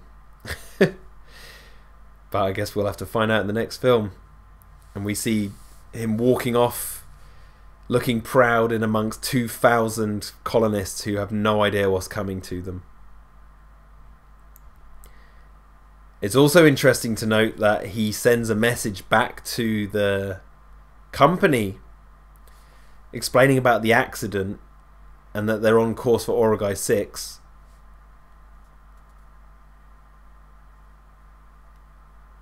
And he mentions, as we just said, he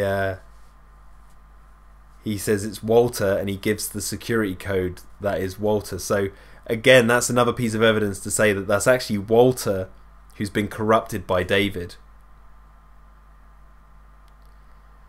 So there we go, and now the credits roll. So yeah, I absolutely love this film. I think it's a really unique chapter in terms of look. You know, there's a lot of stuff in here that we've seen before, like aliens on ships and blowing them out of airlocks and all that sort of stuff. But the main plot of this android that's been left on this planet for 10 years and has been experimenting, and you've got the whole engineer city and mountains, forests, all that sort of stuff. I really love all that sort of look to the film. I think the storyline is awesome. I love the fact that they've, you know, explained where the alien has come, like the alien we know has come from, but they haven't done it in a way that is entirely, you know, it's not boring. They've done it in a really, really interesting way, and I'm hoping that they greenlight the next one and Ridley Scott can finish his trilogy that follows David, because David is almost the anti-Ripley. You know, Ripley tries to save the human race from these aliens that you know, could just wipe the entire human race out. She tries and prevent them from ever getting to Earth. And David is the complete opposite. He created the alien, he wants to make more of them, and he wants to see all humans dead. So yeah, I really do hope that we get the next film and we see how the two storylines kind of meet up. Yeah, I hope you've enjoyed this commentary. It's been fun talking about it, and yeah, maybe I'll do some more Alien commentaries for you guys soon if you've enjoyed this. Yeah, so if you've liked this, please give me a like. If you haven't subscribed and you'd like to, subscribe. And yeah, look forward to more Alien related videos in the future on the Terradome. Have a good day, guys.